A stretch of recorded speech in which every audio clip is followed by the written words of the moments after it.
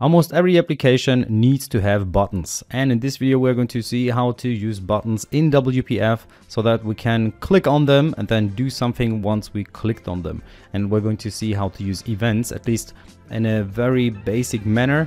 There is a video on events coming out later, which will cover events in a lot more depth, because there's a lot more to know about events than just implementing an event for a button click. But we're going to at least see how to do that, and it will be very helpful for you in general if you want to use events in other control elements as well. By the way, if you like what you're seeing, then please hit the like button. It really helps us out.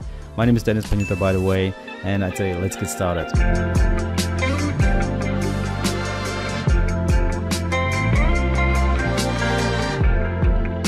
Buttons are super important because they allow us to interact with our software, and I'm going to call this one button demo, and I'm just going to keep it simple, basically creating a new button in here.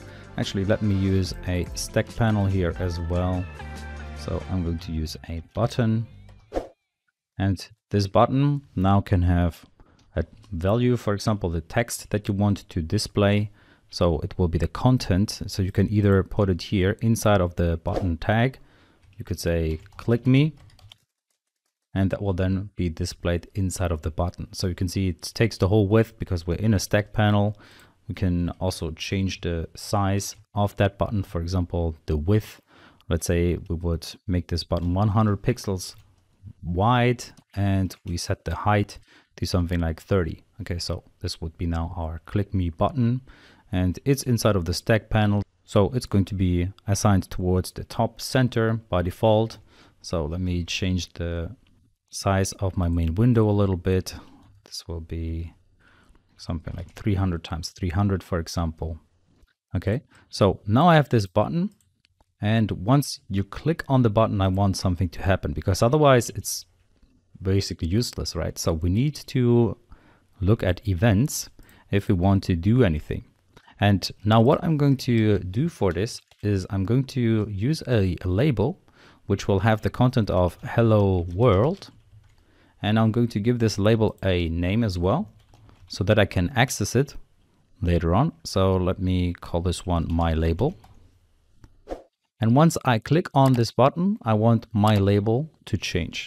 Okay, so I want to change, for example, the foreground, so the color of my label.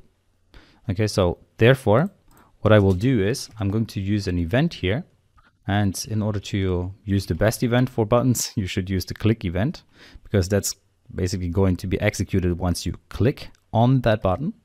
And here you can either manually create an event handler, or you can just use the IDE for that. So I'm going to create a new event handler by clicking on this, and it will create a new button click event for me. Now if I gave this button a name, let's say I called this button name my button, and I would create a new event here. It would call it my button underscore click. Okay, so once you do these things, you will see that in your code behind, the events will be created for you. Now I created two events, one which is not the one that I'm using here. I'm using the button click here. I'm not using the my button click. So I should definitely get rid of this one, because otherwise my software will crash. So never have events defined which aren't going to be used in your XAML file, because otherwise your application will crash. Okay, so this will now be called whenever we click on a button. So I want to now change my label dot foreground, so the color of my label, because my label has a foreground property. You can access all of the properties that your UI elements have. For example, I can change the foreground, which will change the color. So let's say it is beige by default. It will just be this hello world beige. Maybe we should use black instead. Okay, so it will be black by default. And then I can override it once I click on the button. So I'm going to set the foreground to a different color, and this will be brushes, which I can then change the color to, let's say, coral. Okay, so now let's run our application and see what's going to happen there.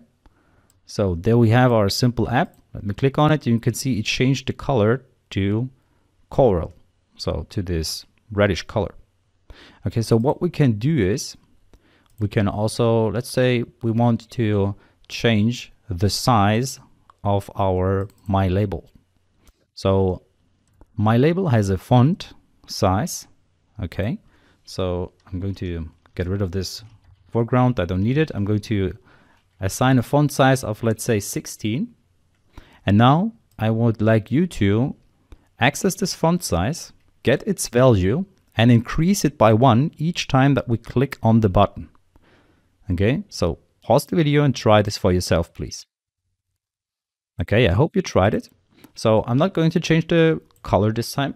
I'm going to change the font size. So here, font size. Okay, let's look at what is font size going to be. You can see it's a double. Okay, so let me create a new variable, like this, double my font size will be My Label font size. So whatever we get from My Label as the font size, that's what we're going to store in this variable at that point. And then we're going to assign a new font size to it. So My Label font size, and this should be font size here, will be the old font size plus 1. Okay, so this will increase the font size by 1 each time that we click on the button. So let's run this application real quick and see what our button is going to do. And you can see each time I click on this button, the text gets bigger because I'm changing the font size. All right, and that is basically how you can implement click events. There are more events that you can use. Okay, so let's quickly look at some of the events that might be interesting for a button. So here, let's look at click. You can see you have mouse double click, for example. Okay, so let me use mouse double click and create a new event for that. My button mouse double click. So I created a new event here, which, let's say we use the same idea here. We get the font size, but now if we double click, we reduce it by 1. Okay, so we decrease the font size by 1. Let me run this again. Quick pause. This video is sponsored by one of my courses. So you're learning something about WPF in this video, and I have a complete C# masterclass which teaches you a lot more about C#. If you feel like you need to learn more about C# to understand everything that's going on, and then if you want to learn everything you need to know about WPF, definitely check out my WPF course. It's a 15-hour course which will teach you everything you need to know about WPF, building an entire Windows Store clone using my apps in order to achieve this Metro design, which is the design language, so to speak, for the latest Windows 10 applications. You can find a link in the description down below, and there you get a huge discount, so don't miss out. Get one of the courses or both of them now. And now let's get back to the video. And let's see if I can actually double click quickly enough. So you can see, if I double click, I'm just too slow. The thing is, I'm overwriting my clicking. You see, I'm increasing and at the same time decreasing. So now I have both events which basically counteract each other. If I'm quick enough, I'm increasing it, but at the same time decreasing it by double clicking, because each click is going to increase, but the double click is going to decrease the font size. Okay, but you can now see that you can actually access the font, well, the double click event as well to make a change. You can, of course, also design a button. Okay, so for example, if you want to change the background color of the button, you could do that. So let's say you want to use coral as the background, and then another text color, you would set the foreground. So let's say we use blue here as the foreground. So there we are, we have changed the button color. You will also see that there are a bunch of interesting events here, like mouse enter, mouse leave. So let's implement this mouse enter event. I'm going to create a new one, mouse enter, and I'm going to use one for mouse leave. Okay, so here, new event handler for mouse leave, like so. And now we can see that we have 2 events now.